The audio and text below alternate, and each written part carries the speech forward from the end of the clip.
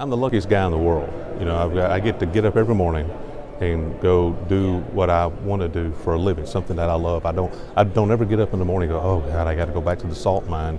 I get to actually enjoy it. And that's what I've always told my kids is, you know, I've got one who just graduated from college. I've got one about to go to college, and I have another one in junior high.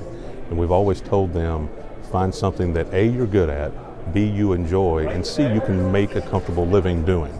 You know, you have to find something in that sweet spot. Fortunately for me, I was 10, 11 years old when I decided what I wanted to do. It's just taken me a while to get there. So no, absolutely, I love it, every bit of it.